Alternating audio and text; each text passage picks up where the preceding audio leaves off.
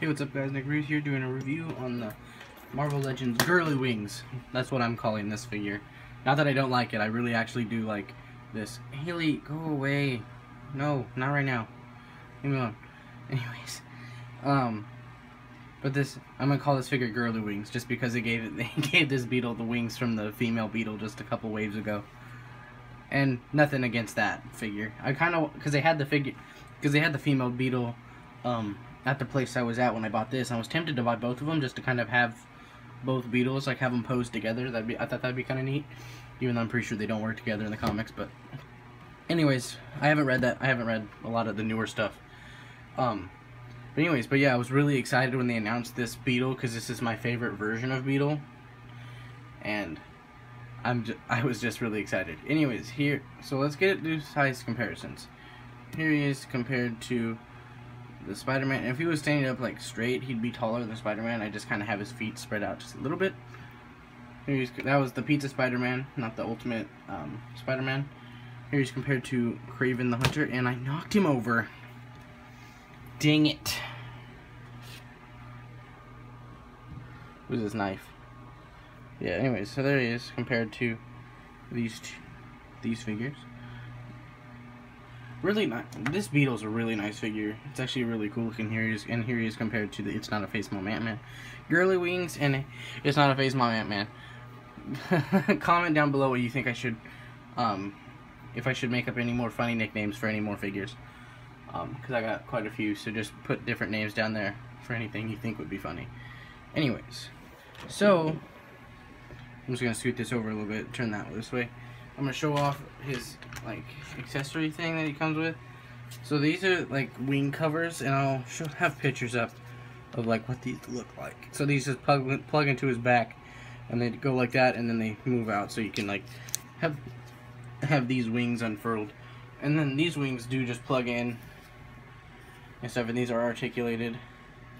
So these wings move, so you can have them just like kind of like that, which is fine, or you can have them kind of more like that, which is also fun. I think both of these look really good, and the wings do flap out, which is neat.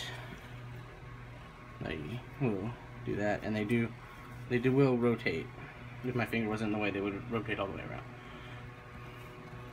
Anyways, but yeah, like the paint detail, like just the shininess of the armor, it's really cool. I think Sharpness Prime would call it I knocked over It's Not a Face Mom Ant-Man. Yeah, whatever.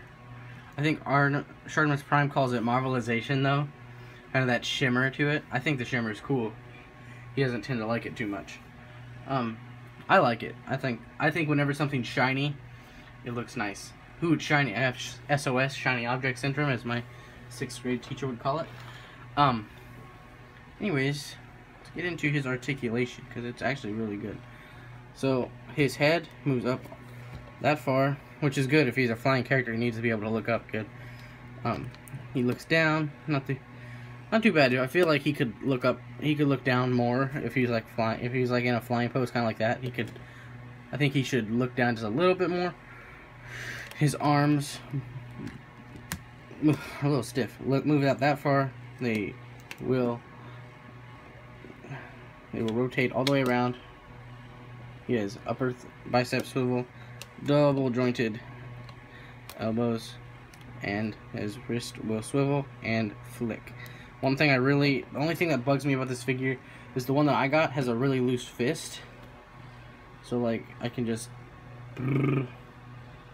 I was thinking about maybe trying to get another one, but there wasn't one.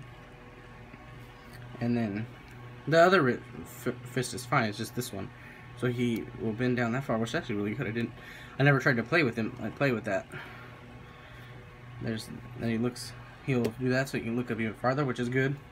Always good to have a figure that can look up really good at the head and at the ab crunch. So, and his legs will move out that far. He can kick out that far. He has upper thigh cut, double jointed knees, boot rotation, ankles move down that far, up that far, and he does have ankle pivot. Anyways, I'm gonna just vanilla pose him real quick. His ankle. My leg. Tony, add a sound effect right there. My leg. SpongeBob. Anyways, So that does it for the review. I hope you enjoyed it, and check out the photo gallery, the photo images at the end of this video. Like, comment, subscribe, and peace out.